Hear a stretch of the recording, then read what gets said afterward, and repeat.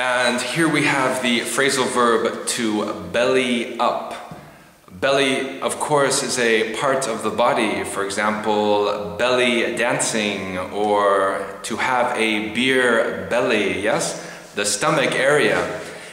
In English, to belly up normally has two central ideas. One idea is to get closer to something. In the following example, the cowboy bellied up to the bar, banged his fist down and belted out, "Bartender, bring me a bottle of bourbon." The other idea is when a company goes bankrupt, when it's ruined, destroyed, it's belly up. It goes belly up. The company, because of the crisis, has gone belly up. It's no longer in business.